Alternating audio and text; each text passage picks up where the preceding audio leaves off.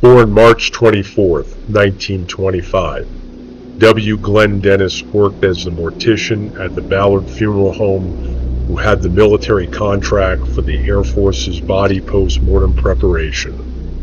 The interview you're about to see was done by the Department of Defense on November 19th, 1990. Mr. Dennis recounts his testimony as a first-hand witness to the events at Roswell Army Air Force Hospital concerning recovered alien bodies from the crash in Roswell, New Mexico, July 8, 1947. Yeah. By what they've read and seen since. Describing essentially what they remember. Yeah. It's just a nice part of the world. It is. Yeah. Everybody's so helpful. Hang on now. Let's see how our Tinker Toys are all put together here. Have we got any kind of an audio line? Yeah, if you just want to give me a little bit of... Glenn, would you just say a couple things? Okay, first of all, the phone was ringing, right? Okay, the way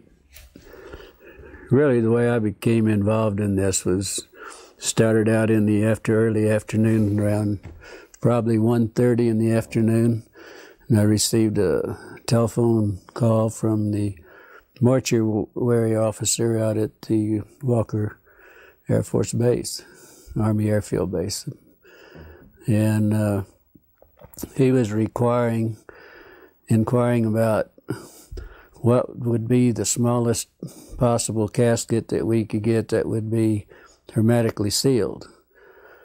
And at that time, I know that we had used like the 4 feet and caskets. We had used those before, but I thought they also made them in a 3/6. So, he wanted to know if we had any in stock, and I said no, but if I can make a call to Amarillo, I can have him in, by 7 o'clock the next morning on a truck. So he said, I'll get back to you. And that was the first contact that I had with the base. And then what? Then he called back, probably 45 minutes or so later. And he said, I need to ask you some more questions. He said, in case something like this should happen, he said, we need to know what the preparation, what your preparations are for the bodies that had been laying out in the elements, And he said, we need to know also what if your treatments of the bodies are the remains, what could you do to them, and if your treatments, would it change any of the chemical breakdown of the tissues, the blood? Would it make a difference? And I said, I thought probably it would. And I said, of course, he knew exactly how we would treat those bodies because we have an outline from them and what we really have to do. I think he already at that point knew exactly what we would have to do. Did he disclose to you what he had? No, I told him. I said, if you have a problem, if you want, if you have something you don't really know what to do about it, let me come out, and I'll, try to help you do whatever you want to do. And you said, and he said,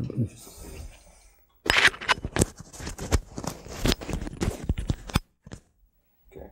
And he said, no. He said, let's just back up just a minute there. Let's start again with. You were saying you told him that you can come out and take care of what he had, right? Yeah. Why don't you pick that up from that point again? So, anyway, he said, well, we don't really have anything. He said, we're sitting here thinking in case we should get involved in something like this, what would be our preparation? Should we do? Then I went through, I said, do you really want to know how we would do it? Well, yes, we would like to know. So that's when I explained to him that we would have the vats that we would fill up with formaldehyde solution with water, and we put the bodies in them, let them stay there for 24 hours, and then take them out. And then we would pack the bodies in, would be a sawdust and really a lime, what we would pack them in, then wrapped them in the plastic. That's bodies that were badly decomposed.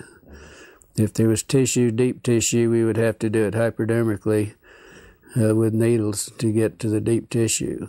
Then we would have to aspirate the cavities if the cavities hadn't already ruptured, and then put some cavity fluid in those. I said that's, kind of normal procedure. Now, at one point, you finally offered to take care of it for them. Well, I offered 2-3 times, yeah. Can you review what that conversation at that point?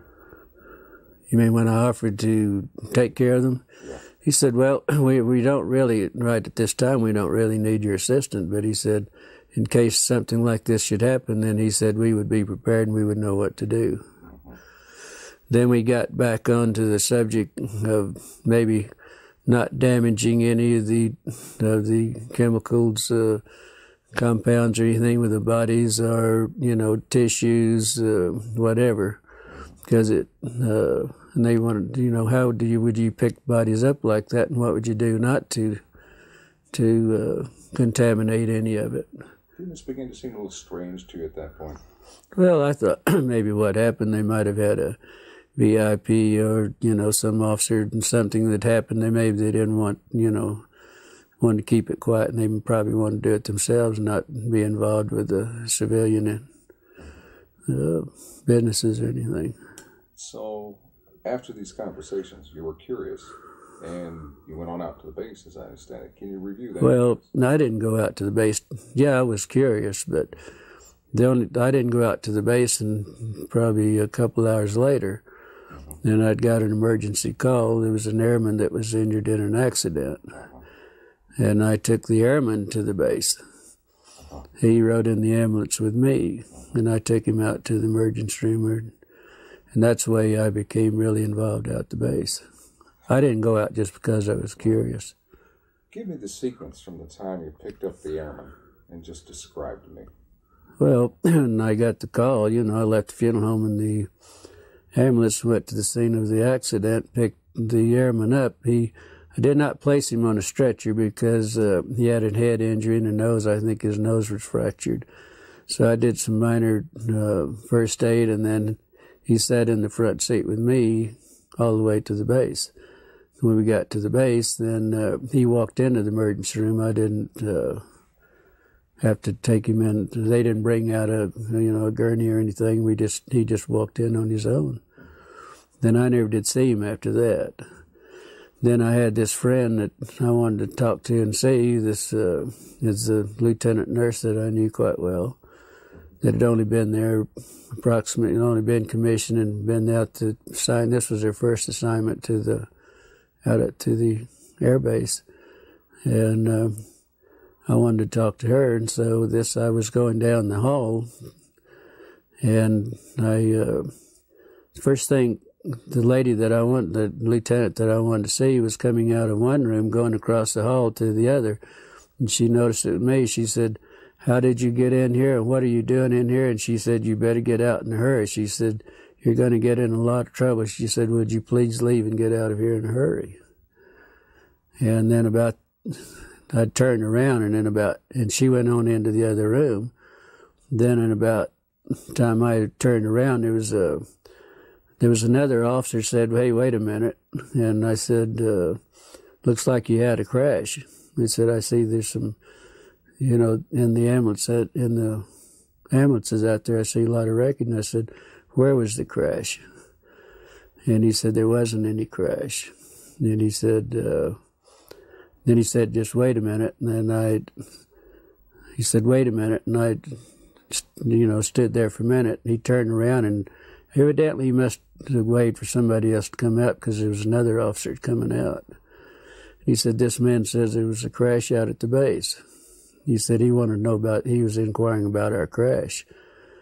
And this was when I encountered, he was a red-headed officer, and very nasty, very rough. He said, "You did not see any crash. There was not any crash." And he said, "You get the hell out of here, and you didn't see anything, and you don't talk to anybody." He said, "You're going to get in a hell of a lot of trouble." And I said, "Look, I'm a civilian. There isn't a damn thing you can do to me about it." He said, "No, but somebody might be picking your bones out of the sand." That's when he made the remark there. Then there was a black sergeant that was standing beside him. And he said, yeah, but he would make better dog food for our dogs. Of course, I didn't understand that, but my father happened to be an old trapper and for a hobby and everything. And I said, my father uses guys like you for bait in these coyote traps. And then there was 2 MPs that joined me right on, took me outside, and each holding me by my elbows, and they escorted me out to back to the ambulance and followed me all the way back to the funeral home. Now, as you were entering the hospital, you saw something in 3 trucks. Yeah, because usually where I parked, there was 3 field ambulances parked in the area where I usually park, where we back up to the ramps. So I just pulled up to the side in front of those and parked out in the front, and the airman and I got out and walked in. So when I got up, went up the steps and up the ramp, and I was walking, going into the emergency room, I noticed that the doors were open, but what was odd about it, there was an MP standing beside each one of the vehicles in the back, just standing there. And the doors were open. Naturally, I was curious, and, I just happened to look in. That's when I saw some debris that looked like parts of a plane or something that they hadn't had a crash. Because I've seen them do this a lot of times, bring in pieces and the old ambulances in. Can you describe the debris? Yeah, I noticed in 2 of the ambulances there was some debris that was probably 2.5 to 3 feet, long and probably high, that was propped up on the side of the ambulance there. They were kind of in the shape of maybe like a half a canoe. They were like the front part of a canoe. And, it looked like it might be aluminum, but it looked more like the metal looked more like stainless steel that had been heated. It was blue, kind of a bluish tint to it. But what was odd about it, it looked like around the curved part in the front of the canoe, there was some designs or something. It kind of reminded me of maybe some Egyptian signs or whatever. And it was probably about 3 inches in high, and probably the length of what the wreckage I saw, it looked like it was the length. And the same thing was in the other ambulance too. I mean, I saw practically the same thing. The pieces that were practically the same size, and the insignias looked like whatever that might be was part of the wreckage. How did your friend feel about what she saw? Well, I didn't know really until the next day. And I called out. I kept trying to get a hold of her because naturally I was curious and I wanted to know what was going on. And so I called out the next day, and then probably around 11:30, she said, I know you've been trying to get a hold of me, but I haven't been available. And she said, why don't you meet me at the officers club? If you have time, meet at the officers club and we'll have lunch, and I want to talk to you. And the funeral home we had at that time, we had some of the businesses there had an associate membership to the officers club, and our funeral home had that membership, and also had a card to identify myself and what business that I was, associated with. So I had no problem. One time I'd go to base, all I had to do, a lot of times if it was in the evening, I'd have to stop and sign a visitor's and get a visitor's pass and then turn it in when I left. But it was no problem going out there. So I went on out and met her. Beg your pardon? Tell me about lunch. Well, we, both ordered. I'm not sure, remember what we ordered, but it was just a light lunch. But she was so upset.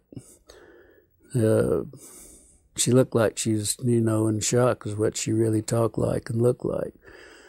And she said, I said, well, I was just curious. The only reason I want to talk to you was curious on what happened. And she said, well, you won't believe it. And she says, I don't believe it either. But she said, I got in a lot of trouble on this thing. I'm not real sure about this. But she said, then she pulled out of a little purse or little pocketbook, whatever she had there, she gave me a little diagram that she had drawn some figures of some arms and face and so on. She told me that this is what, was in those, that it was a crash. It wasn't an airplane, but they didn't know what it was at that time. These were bodies. Yeah, but she said we have 3 bodies. That there was 3 bodies. She said 2 of them were very mutilated. One looked like it might have walked out, or that it, might have lived a little while. And she explained they were like 3.5 feet to 4 feet tall. The 2 of the bodies were you couldn't identify much because they were practically destroyed, and it looked like maybe that they might have been a predatory animal or something might have been doing some damage on the bodies too. How did she describe their head and their hands? Well, she said the head, and then the little drawings that I had, the way she explained it and the way she drew it, that the heads were somewhat larger than a human heads. The hands were long, no thumbs. It was just the long, very delicate fingers at the end of on the underside at the tip of each finger was a pad-like, maybe a little pad, but it looked like the skin had maybe a little suction, like the little suction cups on those. On the, no fingernails on the hands. The head, the lips were just a long, narrow, more or less, not full lips like we would have in most of our people, but very fine lined, very fine lips. There was no teeth. It was the inside of the mouth. It was kind of like a real, a gums, or maybe it was, she said to explain it, it was almost as hard as if it was rawhide, maybe, at that. The ears, there was only 2 small orifices on each side of the head with, looked like a couple of small lobes that might, some way that might cover both of those. But there was not a protruding ear. And also that the nose, there was only 2 small orifices in the nose. There was really no nose that was convex. It was all just flush with the face. Was she emotional about all this? Very much so. Very emotional. She would have to stop and drink water every once in a while, and also she never touched a meal. All the time we were talking in an hour and a half that we were there, she never touched her meal. Any other demonstrations of emotion? Indications of how she was upset? Well, just, every once in a while she'd go like this, and wringing her hands, and she said it was the most I've never been so horrified in my life. I've never seen anything so gruesome in my life. I've never smelt anything that smelt worse in my life. And she told me that when I saw her, she was leaving the room to go to the bathroom because she was deathly ill and was going to throw up. Did she recognize any of the doctors by examining the body? She told me, she said, I asked her that question, which of the doctors, and she said, I don't know that I knew them, and that was her answer. So, but she said she walked in the room and they said, hey, we need you, you need to help us. And that was the way she became involved in it. And then she got ill. The doctors also became very ill. They would have to do a little examination, then they'd have to leave and go sit down, and then they would come back and do a little bit more. It was that bad. After your conversation with her at lunch, can you describe what happened there? How you were unable to see her again, and how you learned the... Well, yeah, we'd visited a while, and then I had to get back to the funeral home, go back to work, but then I never did see her after that. And I called out the next day to see how she was feeling, and they told me that she wasn't available. Then I wouldn't be available that day. I called the next day, and they told me that she'd been transferred. And it was rather odd because she'd only been at the base less than 3 months. That was her on commission less than 3 months, and that was her first assignment. So it was rather odd that she would be transferred out, within 3 months. So and later on, you attempted it. I guess you got a letter. Then about 2 weeks, probably 2 weeks, at least 2 weeks. Could have been a little longer, but I know it was at least 2 weeks. I got a letter addressed to me at Glen Dennis at the Ballard Funeral Home. With she didn't sign. It didn't have any returned address or anything on it, but inside of the letter, there was just a note. She said, "I don't have time to write. I will write later. This is my APO number," and that was the extent of it. So then I wrote back to her and asked her more or less how she was feeling and why the sudden transfer, and I hoped that she wasn't in any trouble. It was just a short note. I really didn't go into a lot of detail or anything. Then probably 3 weeks or probably a month after that, then I got the letter that I had mailed to her. It was returned. It was stamped return, and also it in red printing it said deceased. And that's the last time I ever heard anything about it. Then, then I went out to the base a few days later, and I was talking to one of the nurses, and I said, whatever happened to the lieutenant? And she said, well, the rumor is that we heard that she was killed with 5 other nurses in a training mission in a plane crash. And that was it. No indication of where? Well, it was in London, England. She said in the note that she sent me that she was in London, stationed in London. And that was it. That's the last time I ever heard. Do you believe that she's dead? No, I don't think so. After all that's happening and after, threatening me and everything, I doubt very seriously that she was. I would hope not. What would you like to say to her if she happened to see this? Well, if she happened to see it, if she feels like if she wants to talk, if she feels like I would like to hear from her, yes. See what's been going on in her life and why she wasn't able to contact me. If she, feels like it.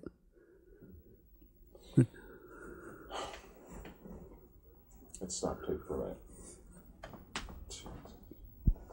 Okay. Now, the sheriff told your father you were in trouble. Okay, what happened there? Then the next day after I was there, when I had the problem with the officer and the black man, I was told my father was contacted by our sheriff, George Wilcox, which was a very close friend of my father's. They were very good friends.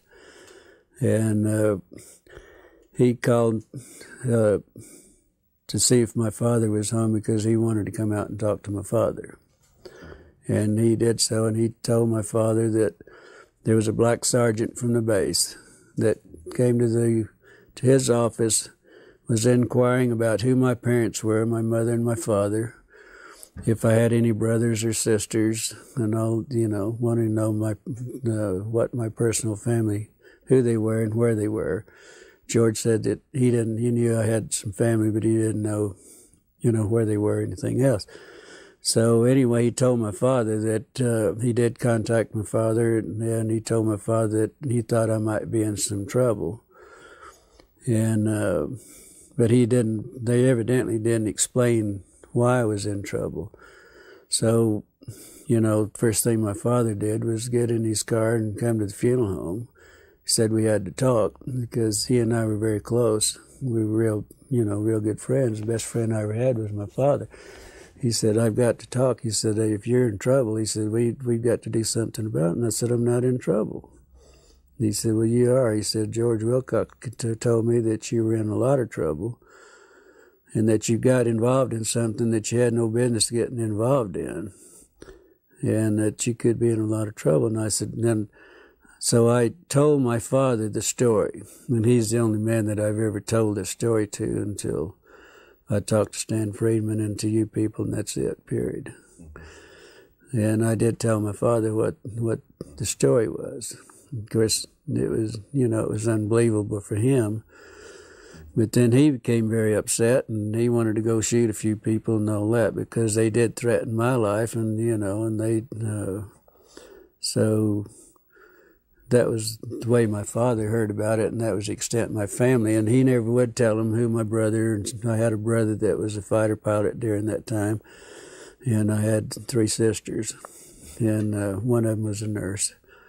But he would never tell him anything. And so he didn't tell the sheriff or anybody else, because the sheriff was supposed to call him back and give him the names and where they were at, and he wouldn't do it. Let's get back to your friend. Did she express an opinion as to what she thought these beings were? Did she think they came with it? Well, the only remark that she ever made was that they definitely weren't humans as we know humans, but they could be from another planet. Or the doctors were explaining this, that they couldn't be from our planet. They had to be an alien, or had to be something else, but not in our planet. She had a phrase she used to describe how they looked to her. You remember that? You were telling me, like little black Chinamen. Well, she said that. Well, of course, they were, you know, first thing she said, they were black. They were just as black as they could be, but probably laying out in the elements in July in Roswell with 105 to 110 temperature every day and 80 degrees or so at night.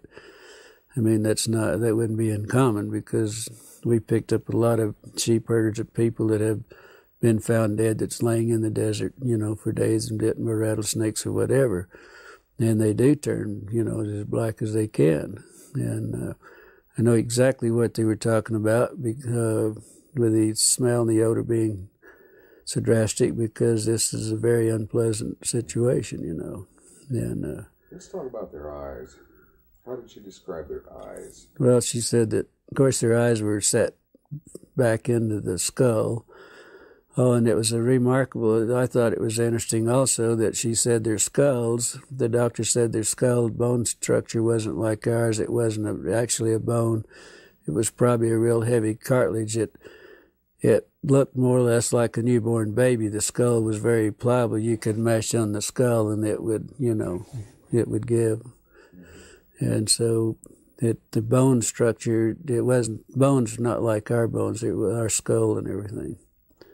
What about the bones in the hands and arms? He said very fine, very delicate. The arm bones, like the radial and the ulnar and in the arm, that was so fine that he doubted if they could lift. You know, she said they doubt if anyone at that size and the arms at that could lift 50 pounds on the earth or anywhere else. You know, they doubted they had that strength.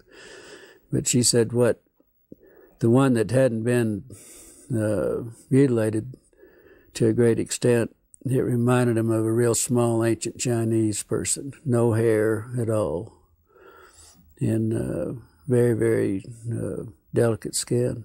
In fact, he said the skin would look like they could almost see through it, almost transparent.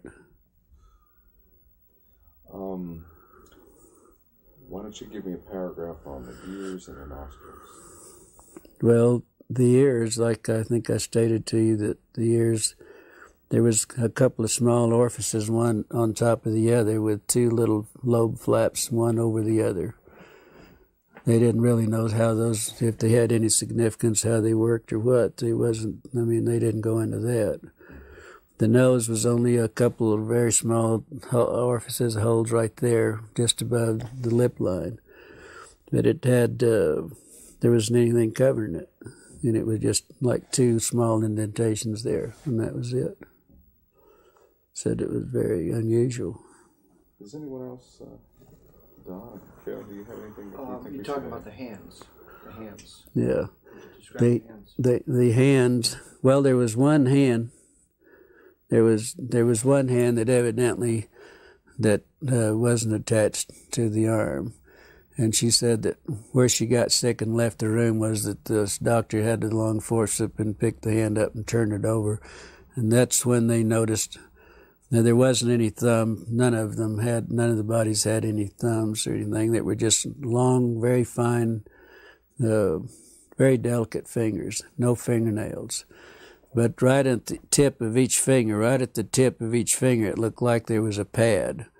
And in this pad, it looked like it might have had very small they were like little suction cups, very minute suction cups. The doctors, that's the way he explained it, that was looking at it. Let's have tapes right now. Okay. We need to get the arm as well. Okay, yes, the arm.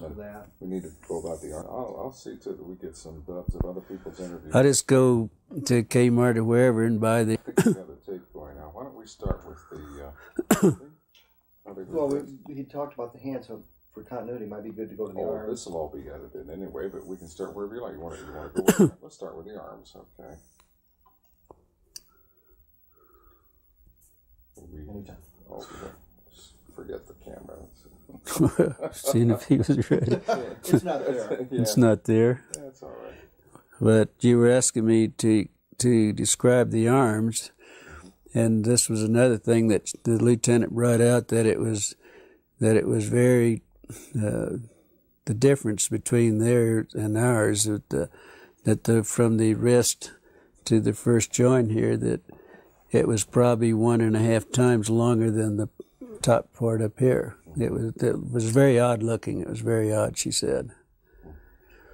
And the very small arms, very small.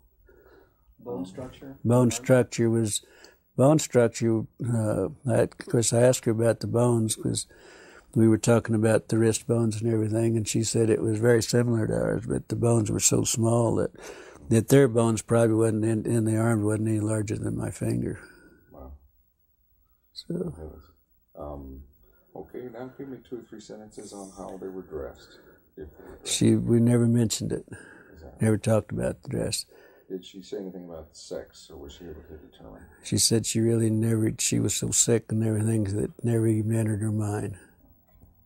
So that was it. I guess not. No way to determine the sex of the beings then.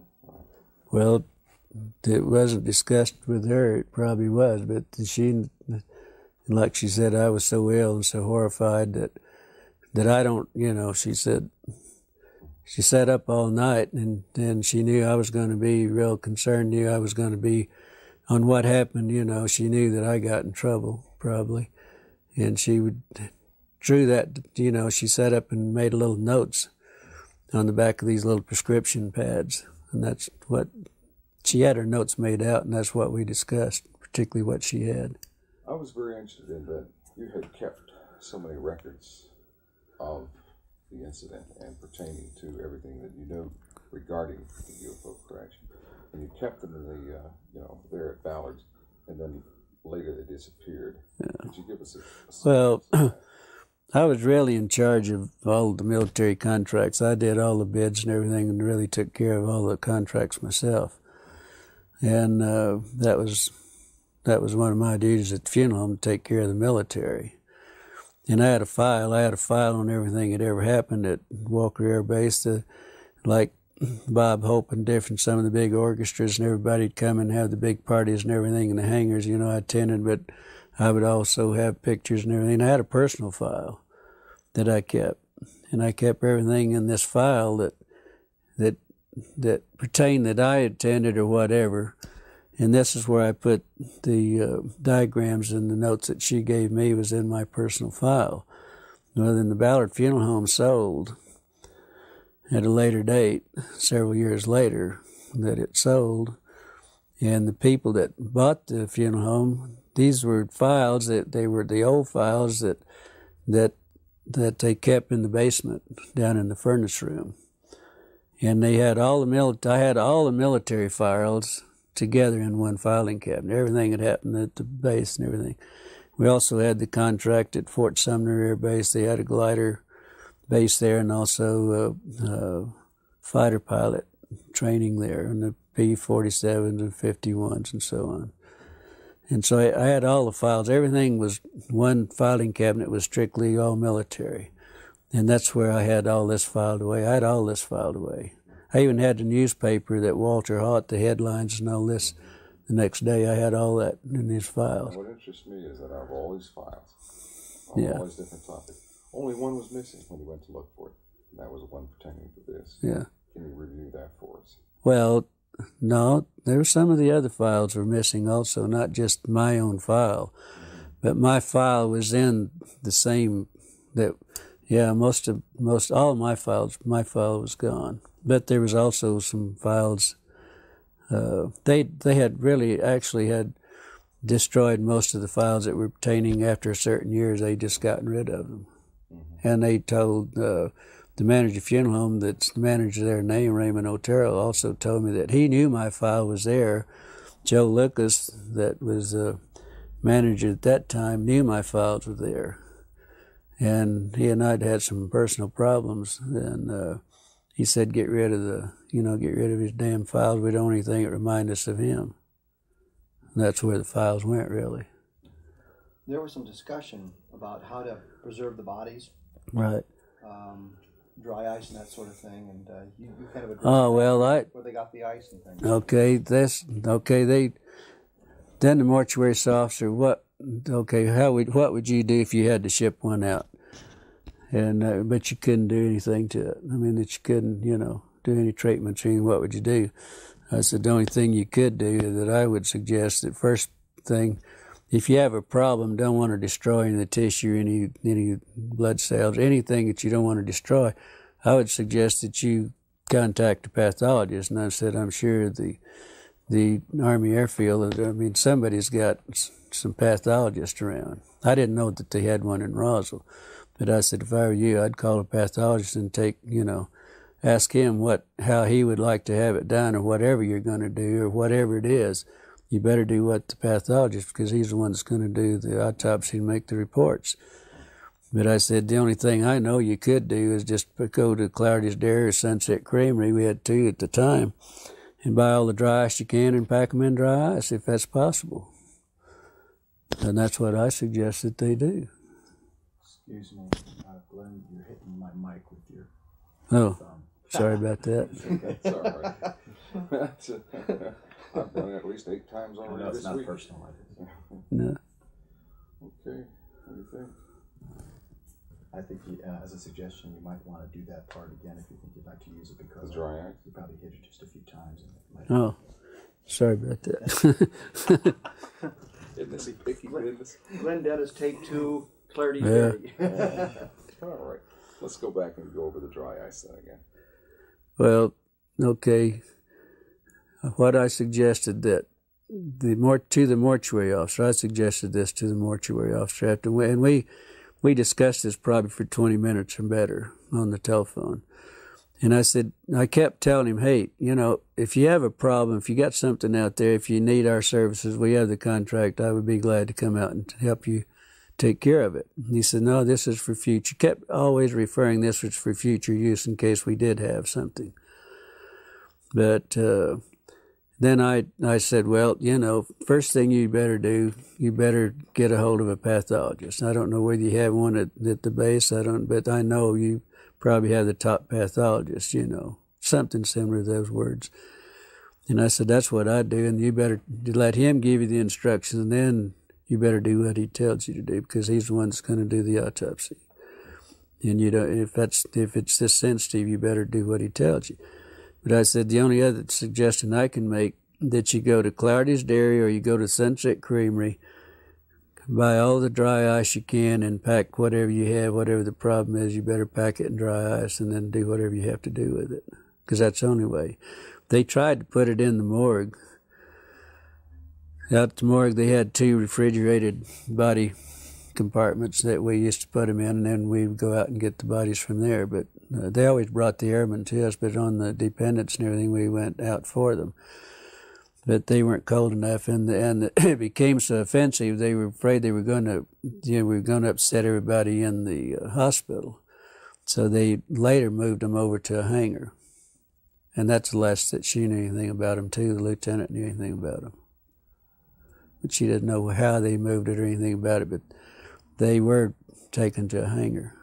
Because the odor was so offensive, like they said, it was upsetting everything. That's great. So. Fantastic. Yeah.